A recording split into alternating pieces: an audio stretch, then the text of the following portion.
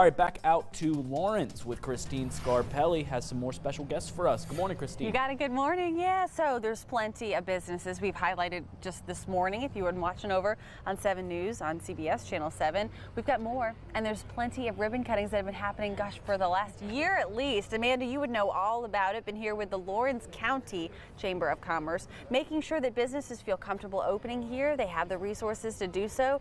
What businesses have you seen recently start up and now start being successful? You've had a lot of ribbon cutting. We have. So like in the last probably year, since this time last year, we have done about 40 ribbon cuttings, which is amazing, amazing. So we also do a lot of ribbon cuts for celebrations. So there's new businesses, we're celebrating new ownership and lots of different things, but we have a lot to celebrate and we're here to do it. So we have our new scissors that we are very excited about. We had to upgrade. The other ones got too small. That's great. So we have those and we have been using them just as much as we possibly can. We have some really great businesses. There's one in particular on the square right here in downtown Lawrence, Designs by D, and it's got different vendors and really cool, unique gifts for people, and I can't imagine any customer going in and not finding something that they need to take home with them. That is helpful, especially if you're coming to town, right? Maybe looking for a souvenir, something to bring back to somebody. Look at this town in Lawrence. This is where I was. How about those new businesses that want to start here? Is this a friendly place for maybe a family? Absolutely. We welcome everybody. All of those businesses that come here to Lawrence County are making us what we are. You know, they're unique and they're bringing visitors here and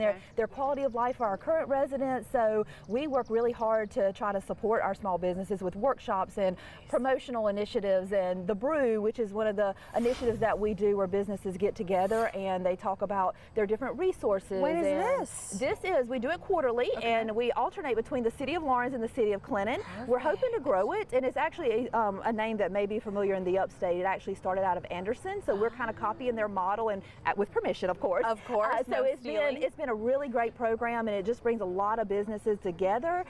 We just have so many businesses that are here working to obviously support themselves individually, but everyone as a whole. And are you making a community? Absolutely. There's so much to see also. You said this is hot off the press? It is. We just got it in last week. We are super excited about this.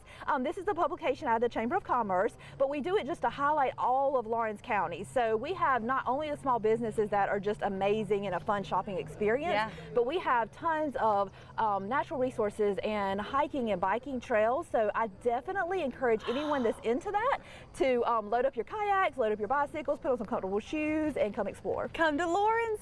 There's certainly no shortage of lunch options after you hike, or dinner maybe as well. Lawrence has much more information on your website? Absolutely. Our website is lawrencecounty.org, and that publication is there. Very good. We'll put it at WSBA.com as we always do. We'll send it back to you guys. How cool does that look, right?